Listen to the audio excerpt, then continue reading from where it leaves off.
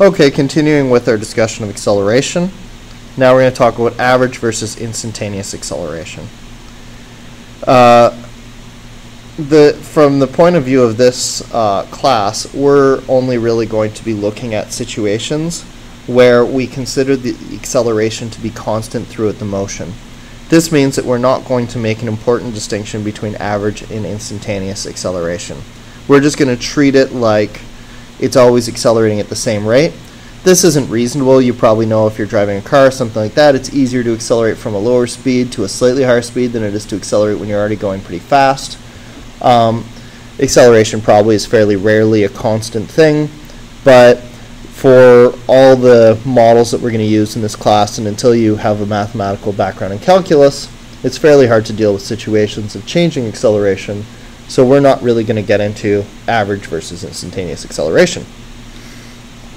Alright, let's do one more problem here, and we're just going to hit a problem where we have to solve that equation a little bit more. When jumping out of a plane, a skydiver accelerates at negative 9.8 meters per second squared. The negative here, by the way, refers to the direction. And it's made negative because it would be down. And we know that it's fairly standard to call up our positive direction.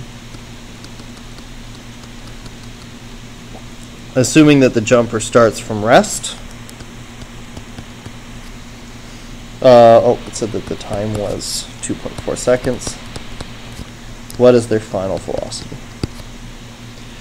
So A equals V2 minus V1 over T, everybody's vector.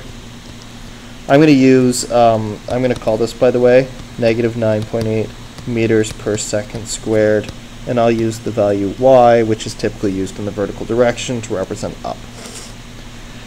So, negative 9.8 meters per second squared up equals a v2, that's what we're looking for, minus 0, divided by the time of 2.4 seconds. And v2 minus 0 is just v2 over 2.4 seconds. Negative 9.8 meters per second squared up. So I'll multiply both sides by 2.4.